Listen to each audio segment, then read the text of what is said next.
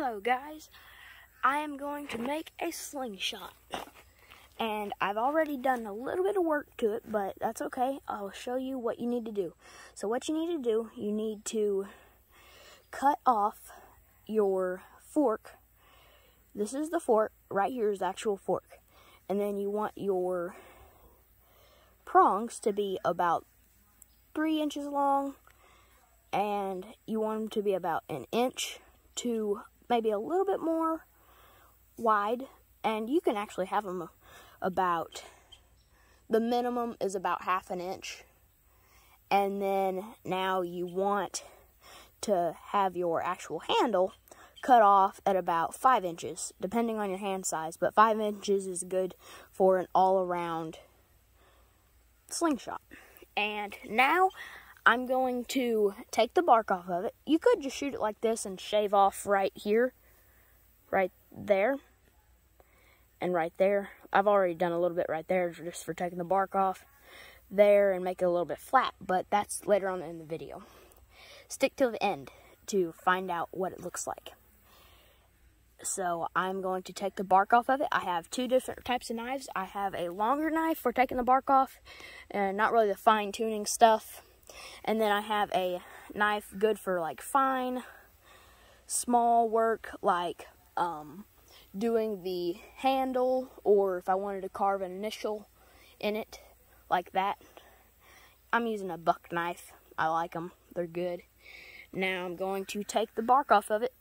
Let me do that here. I'll just show you what I do. I'm going to take, and I'm going to just, I don't want to push hard. It shouldn't take too much pressure as long as your knife is sharp. The better you want to, it's better if you have your knife sharp while you're doing this. You want a really sharp knife, and it's safer to work with a sharper knife than a duller knife because you don't have to push as hard. And I really like this knife because it doesn't take too long to sharpen, and it also holds a good edge for a while. So now I'm just going to take the bark off like this, and once I have it debarked or all the bark taken off, I will be right back. Okay, so I'm about halfway through the process of debarking, and it doesn't look too pretty, but it is going to look a lot better once I'm done with it. About 3/4 of the way done, and I am still doing it, and when I am done, I will be back. Okay, so I have my slingshot. I'm not completely done, but here's my slingshot. And now, after I get it a little bit better done, I'm going to go grab some sandpaper. Sandpaper is really nice for when you're doing a slingshot because you can get in fine crevices like right there. And also, I'm going to be using my little buck knife here. And I'm going to be doing fine stuff like getting these little yellow spots out and things like that. Like that. And after I get that done, I'm going to go grab my sandpaper. And I will be right back. So you just want to scrub or sand like this. But you don't want to do it too hard, or you'll actually put like little scratches in the wood that you can see. Okay, so I've moved to right here because the mosquitoes down there were horrible. I was in the shade, but I've moved to right here, and now I'm just gonna sand like this. And you don't want to sand too hard, or you put marks in the wood. And when you do it with your knife, you might put a few marks in it with your knife. You might be able to see there I have a few marks, and that is okay. As long as I use something, I could actually use my knife. Let me show you how to do that. It's a pretty cool trick that you can use with your knife. You can take the back of your knife, hold it like this. Instead of cutting like this, you take and you do like this. And you can almost use it like sandpaper. But I like using sandpaper too. I actually do this sometimes when I don't have any sandpaper available. I'll just sit here and I'll do this. And it actually shaves time. But that is a cool trick that you can use if you don't have any sandpaper available. But if you was actually in the woods, you probably wouldn't even sand your slingshot. but when you're good enough with a slingshot, they are very useful. You can even shoot rocks out of them. I shoot actual ammo, but you could shoot rocks out of them if you want. But I'm just going to make it where it's smooth. I want it as smooth as I can get it. Oh, this is 220 sandpaper. I thought it was 180. It's 220. But I'm just going to keep sanding here. And I want to get these marks out of it right there. Those marks, like there's a mark right there. Trying to get it, there we go. I'm trying to get it focused. There, you can see some of the marks. I'm going to try to get the marks out of the wood by just sanding it. And you really don't want to use anything. You'll need to do the handle a little bit more, the forks more, and right here a little bit more. But other than that, I'm about done. Here's a little trick you can do for doing the forks. You can take, and I'm not actually squeezing, but I'm doing this.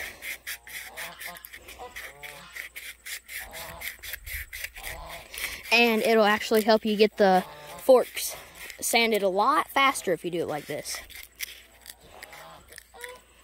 And sometimes you have to reposition your hand. And the tighter, if you squeeze tighter, fork down in where the forks fork. You can also do this to it. I'm taking 2 fingers. I'm doing like this. If you're trying to do like a certain area, you can do it like that. And you can just keep do it. You could even do it like this. And these 2 ways, either doing it like this or doing it like this. Sorry, the geese are getting loud. Doing it like this works. That's my 2 favorite ways. And for the handle, you can do the same thing like this. Down here, I'm going to make a line like this. I'm going to make a line. And then I'm going to shave it off. Just keep shaving it off like this. And just keep doing that. And you want it to be, I will show how wide you want it to be after you're done. But once I get this done, I will show you how wide you want it to be. Okay, so you want it to be about that wide, which is about 1/4 of an inch wide. You want it to be about that wide. Try to get the camera to focus. But the wider is about. Now I'm going to do the same to this fork right here. And once I have that done, I will do the bottom the same. Actually, no, I'll do it different. Okay, so I have the other side done. I'm going to take my knife and I'm going to cut like the edge off. Trying to get the camera focused. Okay, so I'm going to cut the edge off like this. And I'm just going to keep doing that all the way around. And there's a little trick that once you get one edge cut off, you'll keep making a little edge. But that's okay, because you just keep cutting the edges off. And now, you might, after you get done, you might even have to take some sandpaper to it. But I'm going to round the bottom, or you could call it the butt. This is actually what it's called. The very bottom of it is called the butt. So now you can take and you can do this. And you just keep doing that all the way around it. And you just keep doing that. And you always want to make sure your finger is under your cutting zone. But I'm going to keep cutting the top off of it like that, or the edge. And once you have it rounded, there's one more step and you'll be done. Hey guys, I've finished the butt of the slingshot. Now I'm going to go to I've finished the handle, and I've finished the forks, and I finished the actual fork. I've finished the top here, and I've rounded it off that way it doesn't damage the bands going over the top. Now I'm going to figure out how I want to hold the slingshot. I'm going to hold it like this. So now I'm going to make a notch right here. And I might need to pull this back just a little bit, just like that. But that's okay if you need to do that. I didn't make mine far enough back. So I'm going to make mine a little bit flatter like that. And you don't even need to sand it as long as you do a good cut. But now I'm going to take and I'm going to hold the slingshot like this. And then I'm going to put my thumb right there. And then I'm going to kind of wedge it in. And I'm going to do the same thing but like this. And do not push hard. It may look like I'm pushing hard, but I'm not. And now you just want to keep doing that. And then once I get that, it's better if you do it like this a little bit. And then you just want to keep going back and forth, and you want to make a notch. And once you have your notch made, that's where you'll tie your bands off. And I'll make a video on how to tie your bands on later, but this video is to how to make your slingshot, and the next video will be how to tie your bands on and how to shoot it. So I'm making an over-the-top slingshot, and it's a pretty good kind of, I like shooting over the top. To me, it's more accurate, and I use flat bands. I don't use round bands. Round bands are inaccurate. They kind of suck. So I'm taking and I just keep going back and forth, just like this. And now, when I get this notch finished, I will be back. Hey guys, I have finished this notch, so now I'm going to kind of just take my knife and I'm just going to gently go back and forth like this.